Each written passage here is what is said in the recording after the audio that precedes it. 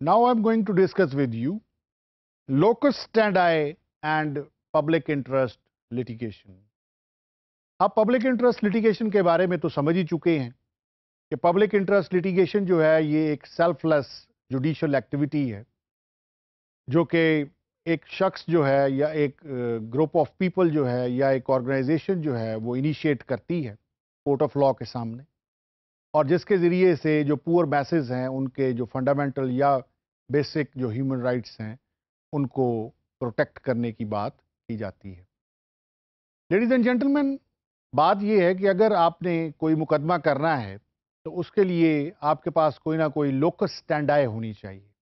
ये लोकस स्टैंडाई क्या चीज़ है, आइए इसका मीनिंग पहले समझ लेते हैं। Locus स्टैंडाई means the right to bring an action और to be heard in a given forum. इसका मतलब है कि अगर कोर्ट ऑफ लॉ में आपने कोई बात जो है वो लेकर जानी है, कोई मुकदमा करना है, तो आपके पास कोई ना कोई लोकस स्टैंडाई होनी चाहिए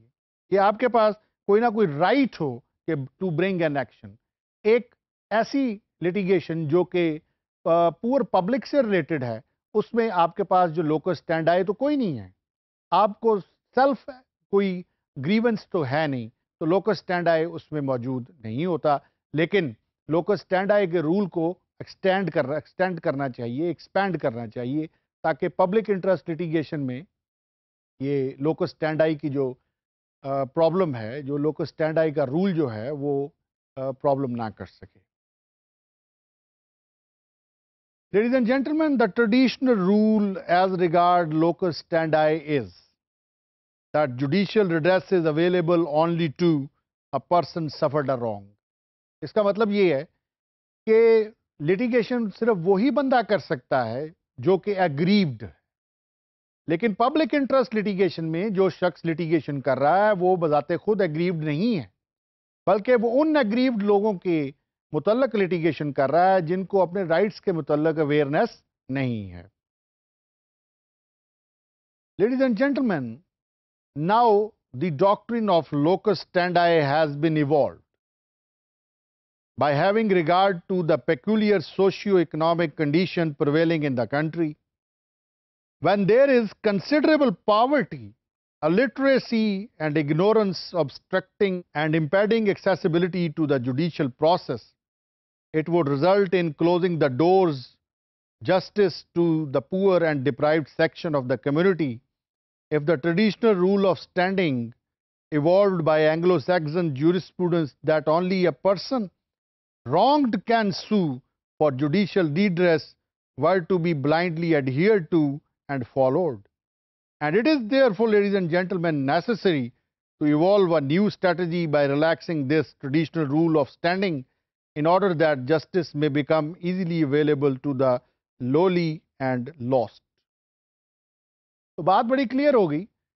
कि जो लोकस स्टैंडाई का रूल है अब उसको इवॉल्व करना चाहिए, और इस रूल को कि जनाब सिर्फ और सिर्फ वही शख्स अदालत के सामने आ सकता है जो कि अग्रीव्ड है,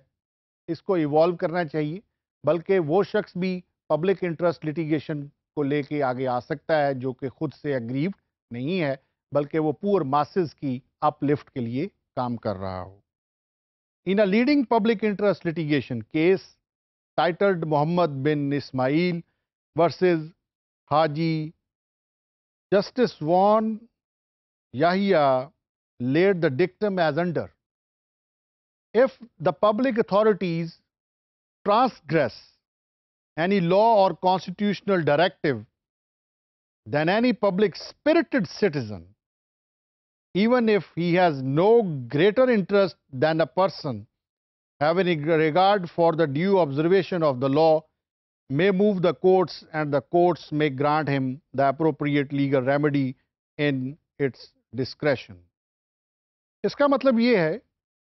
कोई भी पब्लिक स्पिरिटेड सिटीजन जो है